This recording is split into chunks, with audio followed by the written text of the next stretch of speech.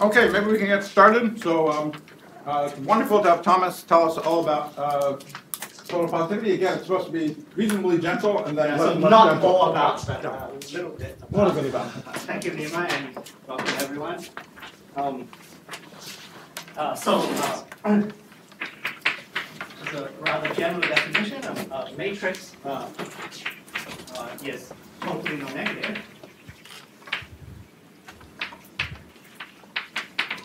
TNN for short. If all the minors are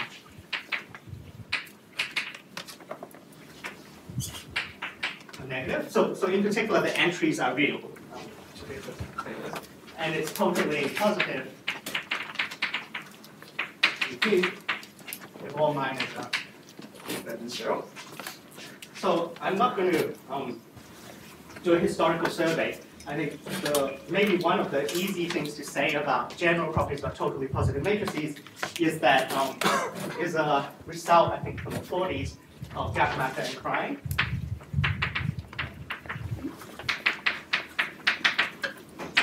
Who showed that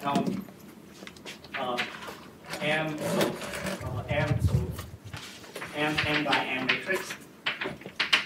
So if you've got a square matrix which is totally positive, then all the eigenvalues are positive and different.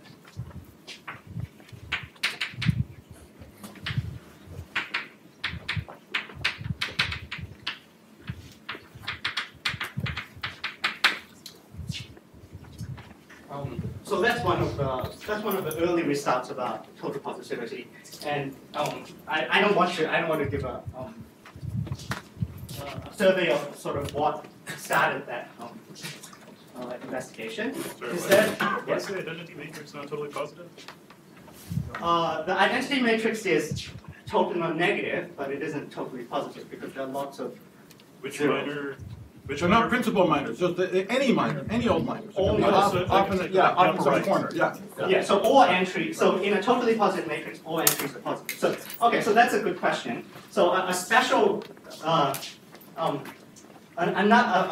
theorem closely related to this theorem is something called the Perrin-Frobenius theorem that says that if a matrix it's only got positive real entries, so instead of asking for minors, you just ask for entries, then it has a positive eigenvalue, and that is the largest eigenvalue, and it has a multiplicity 1. So that's a sort of a cousin of this theorem, which is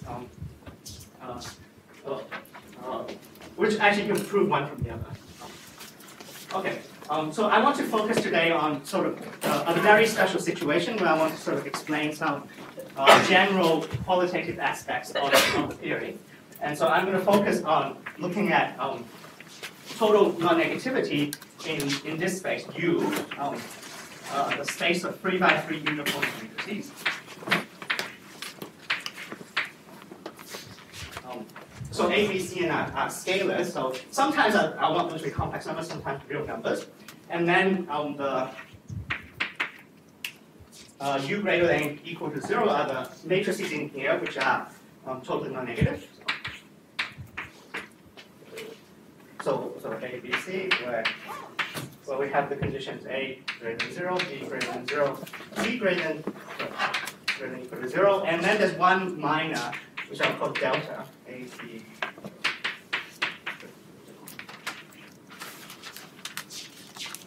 And so we'll try to understand what this space looks like and some features of the space.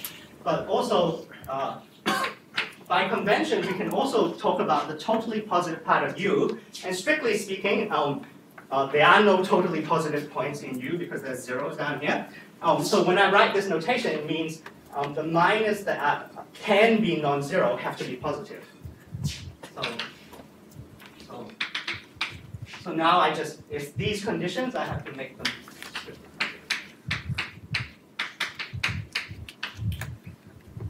Okay, so this is a subset of 3 by 3 matrices, upper triangle matrices.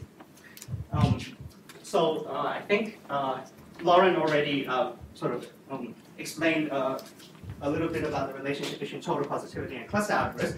So let's quickly see in this example how it works. So we can take this determinant and put the C on the other side, and you see that the relation looks like this. So you can also write it, sometimes you might write it like this, or you might write it like this. So in particular, if you know that, if you wanted to cut out this portion of 3 by 3 matrices, you only need to know that delta C and A are positive, and then B will automatically be positive, or you can know that delta C and B are positive, and A will automatically be positive. So we have terminologies, we have these two clusters.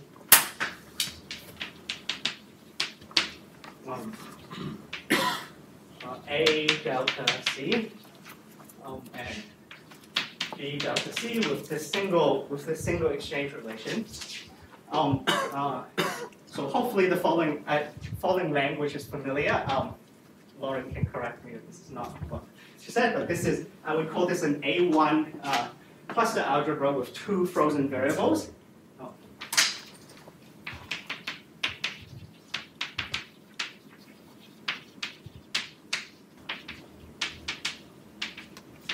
And the B tilde matrix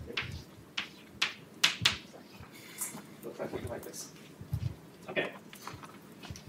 So I'll say a little bit more about this later because hopefully I can connect to Lauren's lectures that I unfortunately missed. Okay, so let's try to understand these points. So this is some collection of 3 by 3 matrices. Let's try to understand them. And the way we're going to first try to understand them is to use something called Lohner-Whitney reduction, which is to try to start with a matrix that belongs to here and make it simpler by doing row reduction.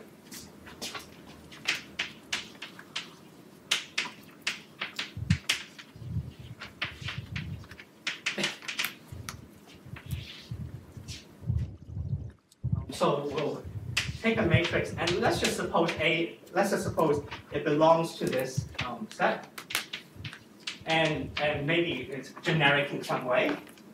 What I'm going to try to do is I'm going to try to kill off the entry C by using a row operation. So I can write it something like this.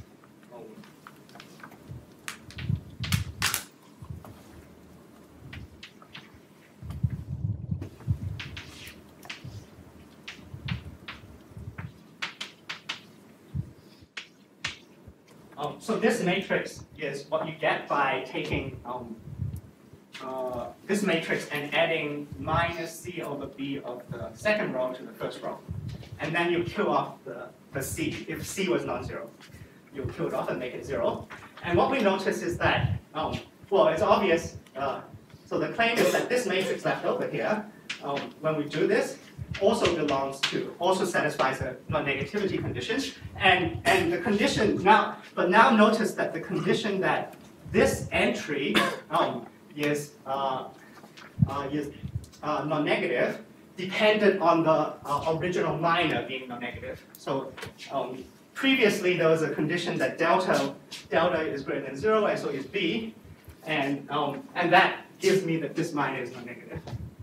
And this is a general statement, so I can take n by n upper triangular matrices, and I find the sort of first place that there's a sort of in the upper right that there's a non-zero entry, and I perform a row operation to make that entry 0 in the sort of and there's a unique row operation that will make the entry 0, and the result will still be totally non-negative. And it's the proof of this is some sequence of determinantal identities. We can go a little bit further and also row reduce this guy, and eventually we'll get to a form that looks like this. We can write this guy as assuming that it's totally positive, so all the minors are strictly positive, then we can write it as a product of 3 by 3 matrices.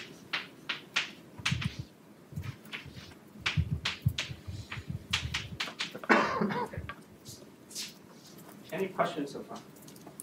Or corrections? I know there are lots of experts. Yes? Was there a good reason that I didn't use the bottom row to subtract C times bottom row from the top row? B times. I mean, wouldn't that have gotten rid of the C as well? Oh, if I, okay. Yes, that also gets rid of the C, but that matrix that you use. So the feature of this factorization is you factorize into matrices that are totally not negative. Wow, your factorization. This is a good question. So you're asking why should I not do this? 1, 1, 1, C. 1, 1, A, so this looks like a much simpler thing to do, which doesn't require any determinantal identities. The thing that I don't like about this factorization is, while this guy is a total non-negative matrix, this guy is not a total non-negative matrix because the minor, this minor here is minus C. Okay, so I don't want to do this, and so the theorem, Lohner-Whitney theorem says that every total non-negative matrix can be factorized into things like this, and these things are all total non-negative, so they're generators of the total non-negative part. So let me formulate that.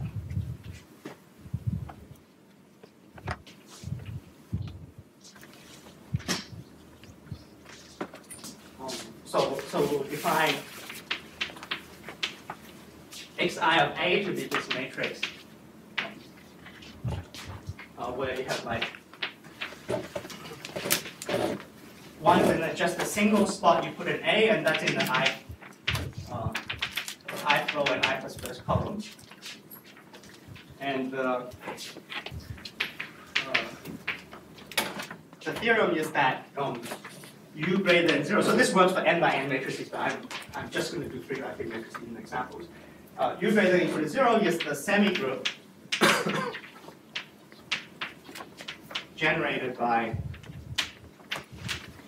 xi of A for, so I goes from 1 up to n minus 1, and A is some positive real number. And so it's, so the direction that I said is actually the harder direction. The easier direction is that anything that's a product of matrices like this is automatically totally non-negative. And that uses the Cauchy-Binet theorem, which says, so if you have, so the claim is that if I've got two matrices, A and B, and A is totally non-negative and B is totally non-negative, then this implies that A times B. So that's because the minors of this matrix are sums of products of minors of these two matrices. Any questions? So these are the generators of the total non-negative part, and there's a little addition to this, which is what are the relations of these generators. And I think it's a little bit surprising to me, but I think whereas this theorem is very old, it seems like the relations were only written down like maybe 20 years ago, so which I call them Lustig's grade relations. So the relations in this 3 by 3 case are the following. So we have two sets of generators, x1 of A and x2 of B, A greater than 0, B greater than 0. So these are my generators. And the relations are you can do xi of A times xi of B. And this is just xi of A plus B. And then the other relation is xi of A, x plus 1, xi plus 1 of B, xi of C. Is given by this formula.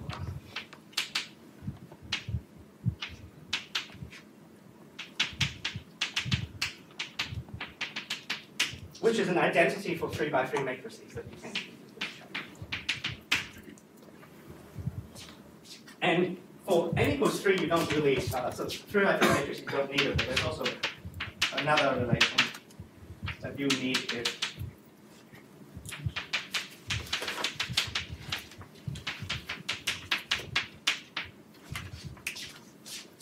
if you're doing bigger matrices. A claim is that if I have some way of writing, of factorizing a total non-negative matrix into matrices of this type, then two different ways of writing it like this can be related by these relations. Those are all the things you need to. And one feature of these relations is that, and somehow it's sort of clear that it has to have this feature, is that if you put in positive real numbers here, the parameters that come out will be positive. So the most interesting one is this grade one. So if you put in A, B, C are positive real numbers, then these have to be positive real numbers. But it's a little bit better than that. Not only is it, it's numerically positive, you plug in positive real numbers, these are actually things called subtraction-free rational expressions.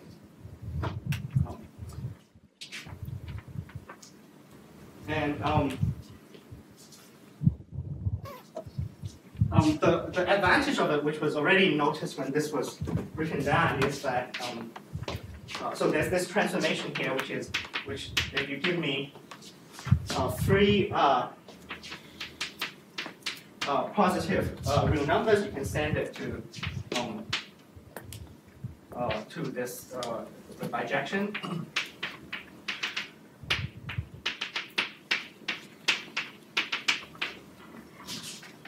So this formula gives me a bijection from three positive reals to three positive reals, so a one-to-one map. The inverse just looks the same, basically.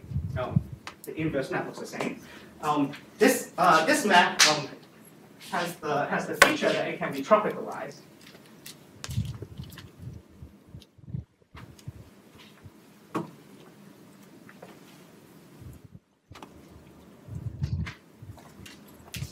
And so you can take this bijection and you can trop it. And what it does is now I can take three numbers, which could be, let me just say that they're three integers, but they could be reals. And I'll map it to, what I'll do is I'll replace multiplication by addition and division by subtraction, addition by minimum. Okay.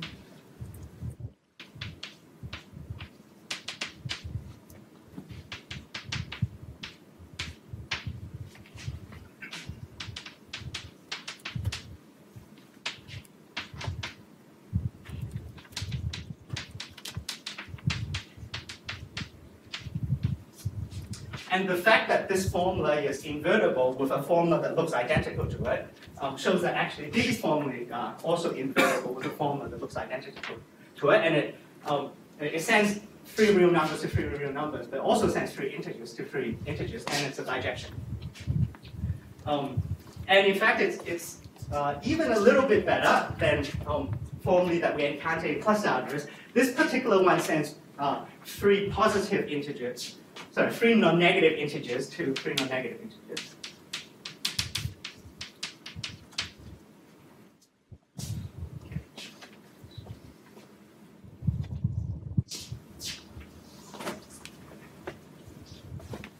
Any questions?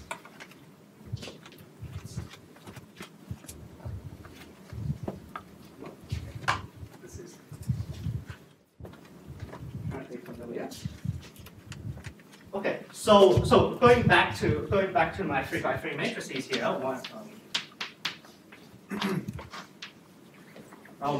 if all the four minors of interest, A, B, and C, and A, B minus C, if all of those four minors are strictly positive, then we can write it as in this form as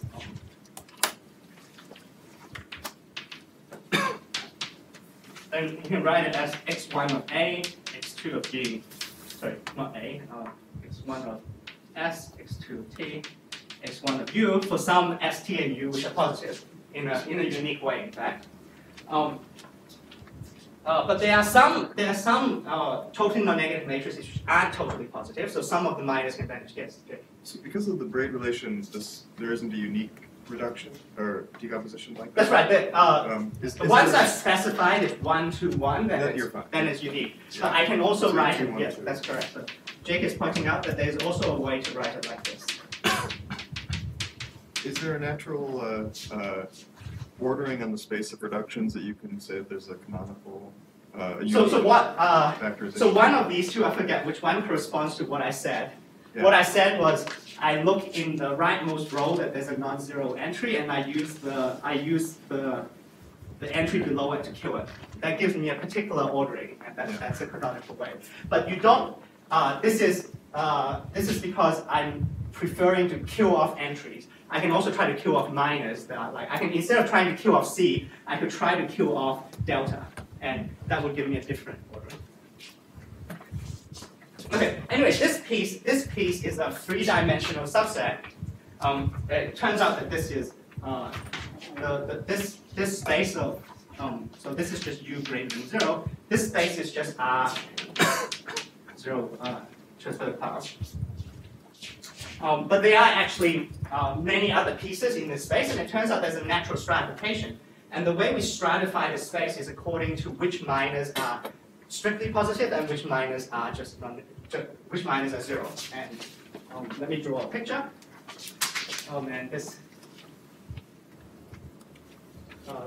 is a picture, I think, for example, in one of Nish's papers. So we have A, B, C, and then we have, and I'll explain the edges in a moment.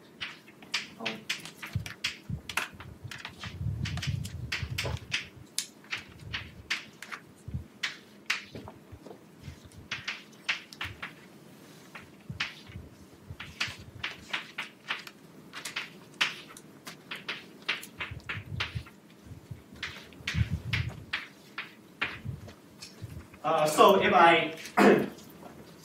I classify the total non-negative matrix 3×3 upper triangular matrices according to which minors are positive and which minors are 0, then it turns out the classification has 6 possibilities.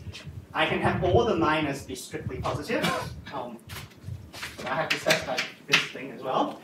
I can have all the entries be positive, but the 2×2 minor be 0. So that's this space.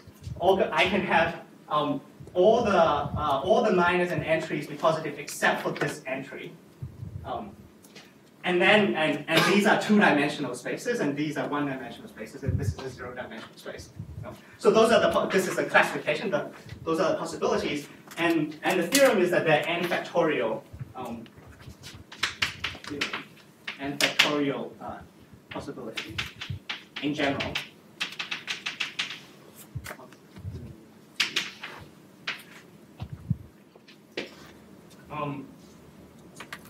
So the edges I drew, so in this case it's a little bit boring because you have edges to everything with smaller dimension, but the edges that I'm drawing in this picture indicate that matrices of this form are limits of matrices of that form. So I can take a matrix that looks like this, and by taking a curve in the space of matrices that look like this, I can produce a point of this form, any point of this form. So the way we say it is that this forms a cell, so these matrices is like a 2-dimensional cell, and it's in the closure of this 3-dimensional cell, and so on. And a picture. So how is this glued together? And a picture that's. So one thing that's slightly bad about this is that this space is not compact, and an idea that I think is Nish's idea is to intersect this topological space with a condition that will make it compact, and then it's easier to draw what this space looks like. Let's actually just draw it on top of this in a different color. So let's intersect with the condition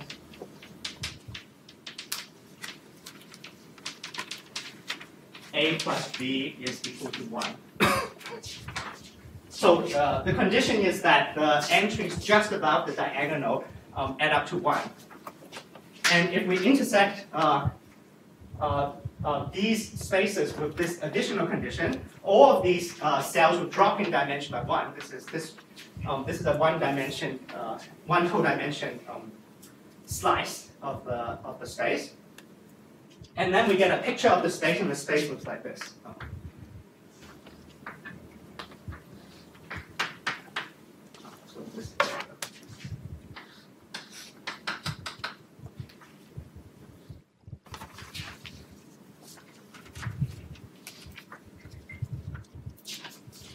And this somehow this slice doesn't intersect this cell, so it's empty here. So this was a one-dimensional piece, and when I intersect it with this condition, I will get 1 point, and I'm just drawing that 1 point, and that's this point. And if I intersect this piece, I get 1 point, that's this point. And so the way the whole space is glued together looks like this. And if I want to get rid of this condition, then I just take the cone over this, and so the whole space looks like kind of like this, and then we make a cone over this, and this is what u greater than equal to 0 looks like. So attempted drawing of this together with the stratification. So in the general n by n matrix case, this is a conjecture of niches with Sergei Fomin, and it was proven by Patricia Hirsch. Sorry, what's the conjecture? Yeah, the conjecture is that there's a picture looking like this, and this thing is a ball, together with, well, actually better than a ball, but let's just say is a ball.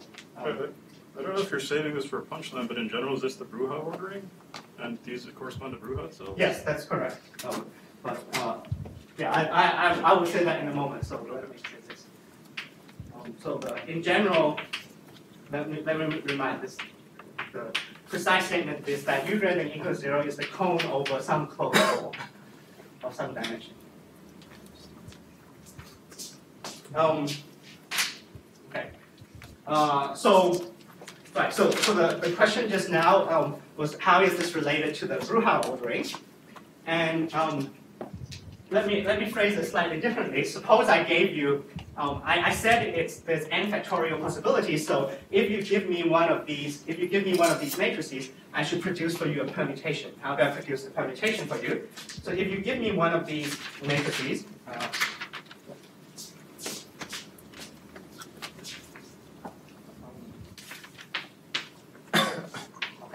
Here's an example matrix that belongs into u greater than equal to 0, and I want to produce for you a permutation.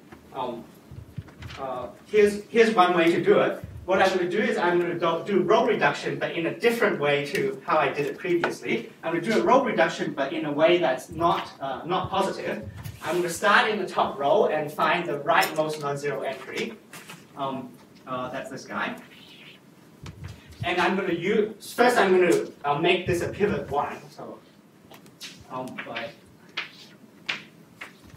so I can change this order 1. So I'll scale the row until that's a 1. So I'm doing some version of the Gaussian elimination, but for upper triangular matrices in a slightly unusual way. And I'm going to use that 1 to kill off these 2 entries. So these tildes are row operations. 1. So I want to make this 0, so this will go 0 minus half, I think, and then minus half. And then I've used this 1 to kill off the entries below it. I repeat for the next row. I find the rightmost non-zero entry and make that a 1. And I use that 1 to kill off all the entries below it, which is actually pretty easy. And then I do the same thing in the last thing. So I end up with a row echelon form of this. This is a particular direction to do Gaussian elimination, and this is the row echelon form I get. And the locations of the 1s gives me a permutation. So this permutation is like 3, 1, 2, or maybe it's inverse, depending on your conventions. So this matrix belongs to a cell indexed by 3, 1, 2. Sorry, could you say more direct? The Bruja cell I think of as I've got 2 Borels in relative position, and I thought you would tell me that this cell is like I take a positive part of one and intersect it with a positive part of the other or something. Is there such a description? That is exactly what I'm saying over here. Oh, okay. So let me, maybe I can write, okay, maybe you should start writing in symbol. So U, W, so if you give me a permutation, I can define this as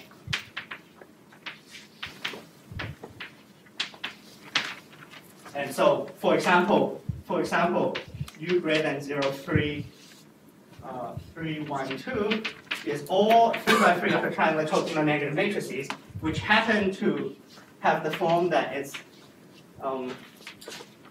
a lower triangular matrix times this particular permutation matrix times another lower triangular matrix.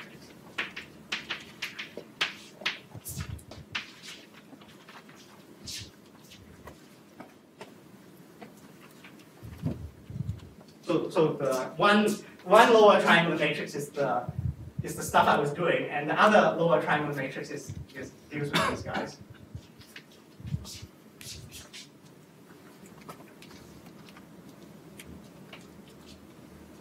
So the fact that this intersection is a cell is a theorem of Buskis, somewhat more generality.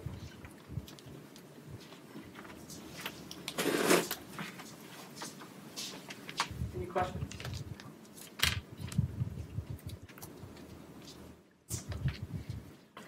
These are just upper triangular totally positive matrices. Yeah, just upper triangular, And the complete general totally positive matrix is sort of built out of, can it be built out of two of these permutations? I mean, I know that there's a pair of permutations associated with yes, a general. So you just do it from the left upper and lower. Yeah, you have to do both. Right, you do both. You multiply. You check what you get when you do Gaussian elimination this way, and then you take the original matrix and do Gaussian elimination the other way, and check which permutation you get the other way. So the most general matrix is the sort of product of things that are. Right. So the most general stratification involves something that looks like this, and another thing where you have upper triangulars here, and another permutation, and there's also a diagonal part. There's a little diagonal piece.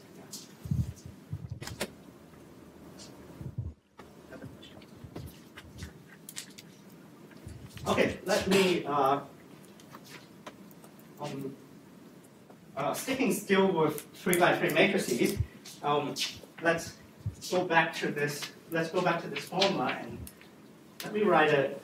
Maybe I'll use T1, T2, T3.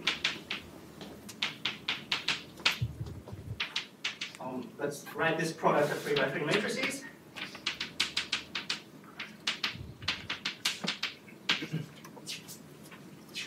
You get it looking, so we get a form looking like this. And I think where many of us here are familiar with doing the following thing is we have these three parameters, T1, T2, T3. We often like to write down the following D-log form, which is dt1 over T1 wedge dt2 over T2 wedge dt3 over T3. And in fact, the parameters, so this map where you take T1, T2, T3 to this matrix is where you think of T1, T2, T3 as non-zero, let's say, is injected into here. So this actually gives, this formula here actually gives me a map from C star 3. So 3, I'm using C star because I'm about to write forms. You can also think R star if that's what you prefer. So non-zero complex numbers, I map this into this U, this space U. So this 3 by 3 upper triangular matrices has sitting inside it three copies of non-zero complex numbers. And I have the following form, D log T1 wedge and so on, and it lives here, and I can think of it as over here because of this inclusion. And now we can ask, so one of the questions that we'd like to ask, and one of the things is that many in this room like to ask is try to integrate things over this. But let's just ask a few things about what this form looks like. So first of all, let's notice that if I change to the other parametrization, this form wouldn't change. So these are some remarks which are actually easy to check. So if I write x1, t1, x2, t2, x1, t3 is equal to x2, t1 prime, x1, t2 prime, x2, t3 prime, then this, then we'll have this thing is equal to the prime version and that's just a local check, and that's not hard to check. And No maths. sorry, oops. Let's put plus or minus. Thank you, Jay. I think I laughed when you did that to Nima like 10 times during the semester, but now it's happening to me.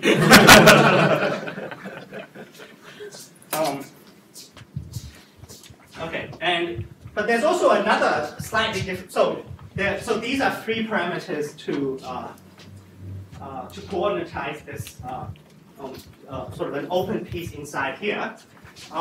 But there were also these other three parameters that we could have used, which were the two clusters. So an alternative also was that there was this. I said earlier that we had two choice of clusters. Cluster 1 was this guy, and cluster 2 was this guy. And what's the formula that relates the two? So for example, let's take this cluster. Then the formula for this is B is equal to T2, delta is equal to T2, T3, and C is equal to T1, T2. So actually, because I was smart in choosing which cluster to use, these minors are monomials in these parameters here, T1, T2, T3. And in particular, we could also say that this D-log form is also plus or minus dB over V, d delta over delta, dC over C. And it is also plus or minus dA over A. We could have used A instead. Is the form just dA, dB, dC over ABC delta, the whole form? I mean, if I wanted to... Oh, if you wanted to... The analog of, yeah, is it just the form with the four Okay, so minors we can downstairs? try that. So Yeah. you're, I'm not sure, but so you want me to take delta, which is A, B minus C, and D it. Yeah, The delta is You only care about A, D, ADB. yeah, you only care about A the minus C. right. No, the minus DC, but you don't care. Yeah, C. we only care about the dB part. Yeah. Just over delta. And if you're saying I want to put this and put it in here, then I'll get it's also equal to plus or minus. The A's cancel out, so I get dA, dB, dC over C delta. Okay. So that's a good, yeah. This is a good point because one of the things that would like to know is where the poles of this form are, and we naively stare at this formula and let's say this formula, it looks like it's got three poles. But actually, the corresponding cluster variety, let me try to explain this, has two tori inside it. So let me work in this choice rather than the T choices. So if we look at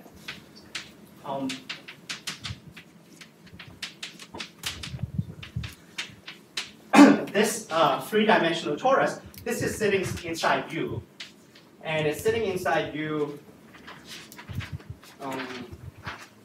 as the subspace.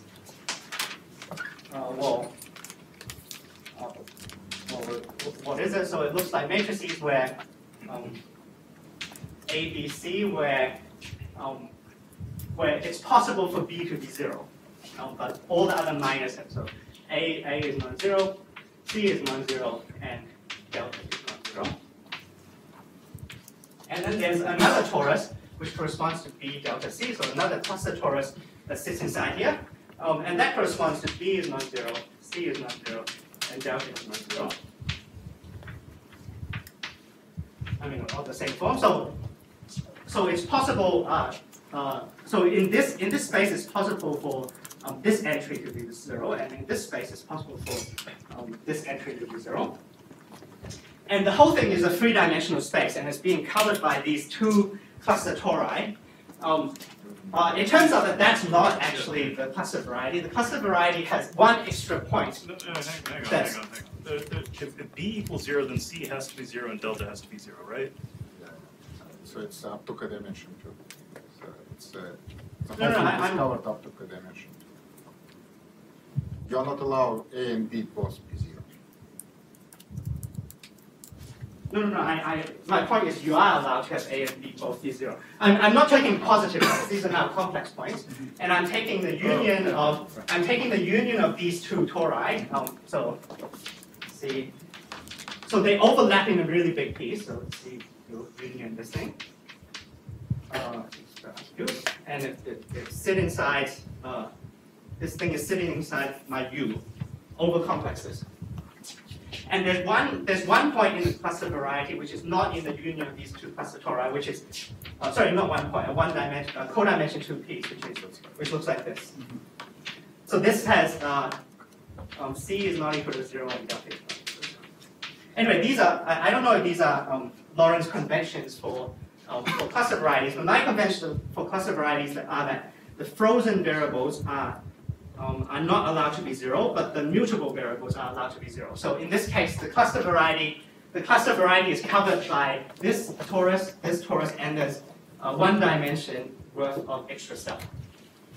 But what I wanted to say is that this form here that a lot of you like, this guy here, this formula shows that it's well defined on this torus. The second formula shows that it's well defined on this torus. And Hartov's theorem says that it's also well defined over here because this is lower codimension. I mean, this is lower dimension. Okay. So actually, this form is well defined on the whole cluster variety, which is the union of all of these kinds of matrices. Sorry, Thomas. There is also invariant two forms, right? So what is yes, the that's relation? Is it any relation between this invariant free form and 2 form? Well, the invariant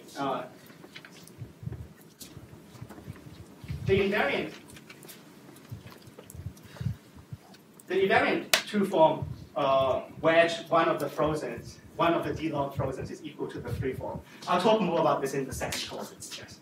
I'll tell you what all the forms are from this time.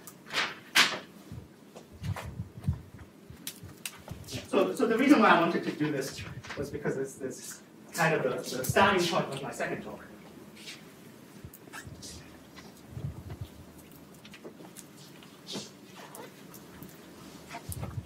So in particular, it seemed, as I said, it looked like there was a pole. It looked like there was a pole at B, but this formula shows that there isn't a pole at B, and this formula looks like it's got a pole at A, but there isn't really. Actually, there are only two poles that belong to this part. There's some poles at infinity because this guy's not compact. But there are only 2 poles along this part, and they correspond to sending C to 0 or sending delta to 0, and those were exactly the 2 first moves you were allowed to do on a totally non-negative matrix. If I start with a general totally positive 3x3 matrix, I can either kill off the C, which is kill off the top right-hand corner, or I can kill off the 2x2 minor, and those are the 2 poles of this form. Which you make manifest in the invariant formula, right? In the dA dB dT over C. Oh, the yes, 2 delta. okay. That's the one you like, yeah.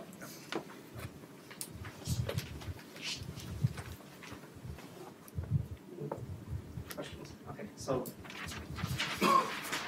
I had apparently planned to repeat the same analysis for Krasnodians, but see if I have 10 minutes to do this. So let me state some facts about what happens when. So this is the sort of basic setting that we sort of want to model for other totally positive spaces.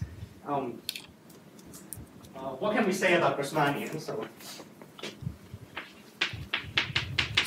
So take integers k and n in this space, Grr kn. Sorry, but before there's too little time left, I love examples. I also love general theory. Is there like some kind of statement that all cluster varieties have these totally positive parts and these invariant forms and all that? Or is it mostly an example-driven subject right now? Well, there's a definition. So if you give me a cluster variety, then if you give me a cluster of variety X, which is defined to be a stack of the cluster algebra, then there's this thing is just defined to be the locus where X is strictly positive for all for cluster variables. Okay. So that's the definition. And yes, on every cluster variety, there is such a form which is product of d log of all cluster variables in one cluster. And that form is up to sign, doesn't depend on which cluster you're in. And then you have a stratification analogous to Bruchhaus again, or what's that? Oh no, you don't. So this is one of the maybe one of the important problems with cluster varieties is that they don't have natural compactifications which give you a boundary stratification. So I mean there is progress towards doing this, but this is it's something that we don't know how to do in complete generality. If you give me a cluster variety, I just really have the top dimensional piece, and I don't know what the boundary looks like in general. And it would be nice to know that. Yes.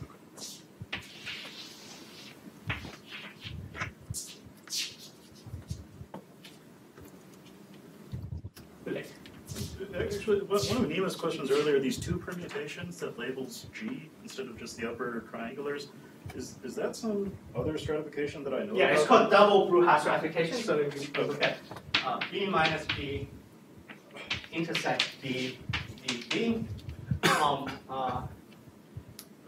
and this is some subset. This is a subset of G. And in the case that we're studying right now, this B is always identity because all of the guys we were looking at were upper triangular. So we forgot this. So let me try to make some statements in the Grassmannian case. So we consider K by N matrices, which are full rank. And the definition of the total non-negative pi is that all the minors are greater than or equal to 0. Sorry, all maximal minors, sorry. So it doesn't make sense to ask the entries to be 0 because those things aren't invariant under GLK transformations, because when we take the Grassmannian, we're looking at K by N matrices mod row operations, which is GLK acting on the left. So we're not allowed to ask about matrix entries, we're only allowed to ask about K by K minors. So instead of asking which minors are positive or negative, we only ask about which maximal minors are positive. And this one, so if we have an X inside the Grassmannian, we define its matroid, Mx, to be the set of K element subsets of 1 up to N, such that the corresponding minor is non-zero. So the maximal minors are called Krückel coordinates, and this is my notation for them. So delta sub I is a subset of K of the columns to use. So given a K by N matrix, I will give you a collection of K by K minors, and that's the matroid of X.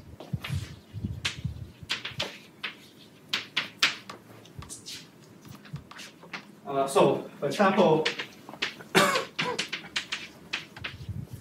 here's a very easy and kind of boring example. If this is my X, which belongs to a GR24, then the matroid of this guy is 1, 2, 1, 3, 2, 3, 2, 4, 3.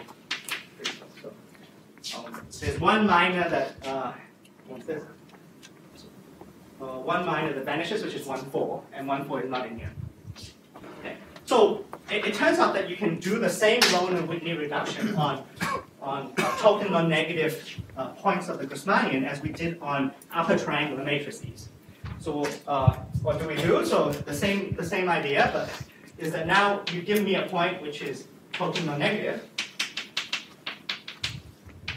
and I'm going to write it as another point which is token non-negative. Times one of these matrices, xi of t, t greater than 0. And the condition I want is that the matroid of x prime is smaller than the matroid of x, such that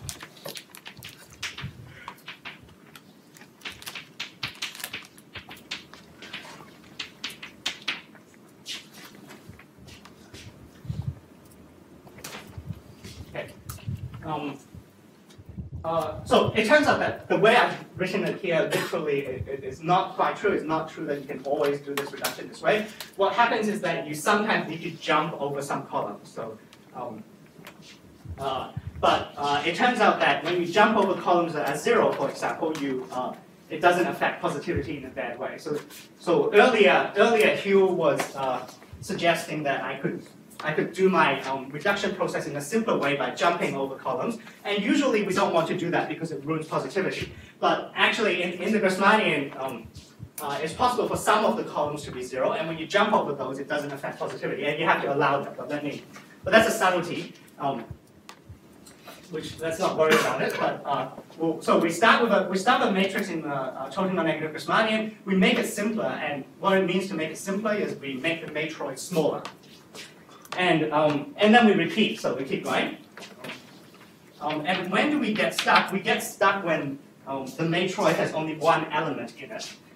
Because then the matroid, the definition of the Grassmannian is have to take full rank matrices. So at least one of the k by k minus is non-zero. So the matroid is not empty. This thing is, the matroid of X this is not the empty set.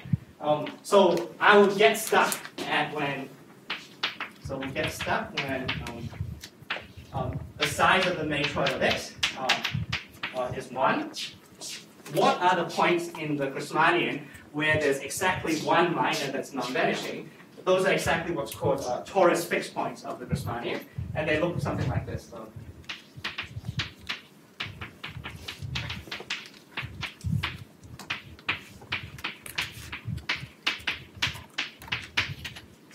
So this is a particular point in the Grassmannian, and this thing, the matroid of this guy, just has one thing in it. There's only one 3 by 3 minor, which is non-zero. So this is matrices that look like this, an identity matrix in some subset of columns. So what we can do, I'll hopefully end by trying to connect to what I think Lauren is going to talk about in the next talk. Let's try to draw a picture of how we went from our original matrix all the way down to these torus fixed points. So by kind of going backwards. So I'll start with this torus fixed point, and the choice of the torus fixed point is a choice of the k columns to the identity matrix. And by convention, the way we draw we draw this the following picture, and we put 5 lollipops, some of which are white and some of which are black. And no one can remember this convention, but apparently here I use the convention that the columns where the identity matrices are white lollipops, and then the other guys have black lollipops on them. Yes. Okay. Or you like that convention? Yes, that is. Well, no, but you think that is the correct one. Yes. But Stephen, you think so too? Oh, crap. I thought that. Okay.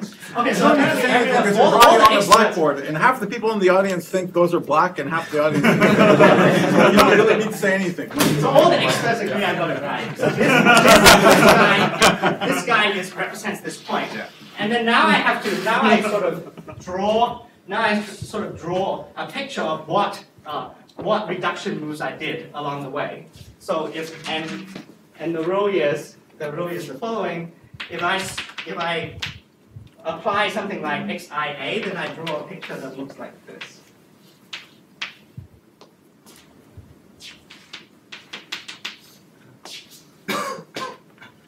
And you can also do, this is a column operation in one direction. There's also something called yia, where you add a column in the other direction. So this is an upper triangle matrix, and this is its transpose. And then you draw something with the opposite colors. So that's. And so if I'm interested in the point E145 times x1 of A times y3 of B, then I would draw a bridge that looked like this between 1 and 2, and Okay, there we go, and then put the value A there, and I would draw a bridge between 3 and 4 and put the value B there. Okay. Now, and so on, and I would draw a picture. And one of the main theorems is that this pictorial way of encoding things is well defined and well behaved. And let me say that in the 3x3 matrix case, I wrote down all the relations that these generators xi of A satisfy, and it turns out what Postnikov did was to write down all the relations that these pictures satisfy. So now instead of writing down these sort of xi of A times xi plus 1 of B dot dot dot equals something else, now I draw this picture equals another picture. And he drew a long list of pictures equaling another, but so let me just draw some of these pictures. Maybe, I don't know if Lauren is going to draw more of these pictures. But. Do you use weights on edges? Yeah, the weights on the edges. So this one, all the edges that aren't labeled, we think of have weight 1. But there's no, in this version, there's no directions. No, I mean not face variables. Yeah, these are edge variables. So one of the relations, and this relation turns out to be sort of equivalent to Lustig's-Bray relation, which is this xi, x1, x2, x1 equals x2, x1, x2 relation. Turns out to be, after some work, it turns into this relation which somehow has a lot more symmetry in it.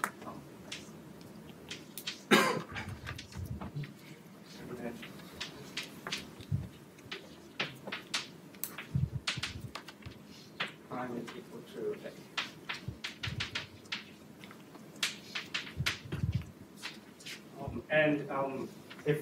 so Postnikov developed the theory of pictures like this, and what he did was he wrote down a complete set of relations that these graphs satisfy when interpreted in this sense. Thank you. We're not clapping! We're not clapping! We'll clap at the end of a second lecture. Yeah. But we have to clap for the end of the fourth. Not one clap for both of them, 2 claps.